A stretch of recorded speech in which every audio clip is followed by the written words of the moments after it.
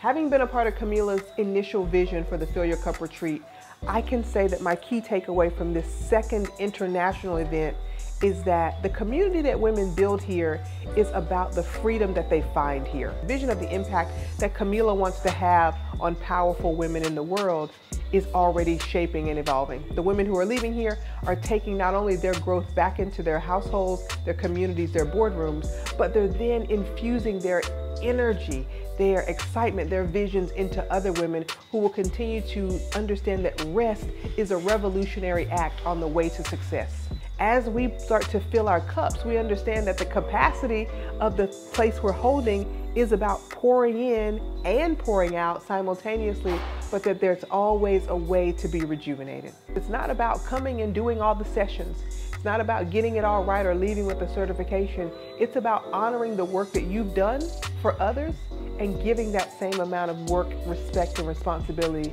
to your own growth.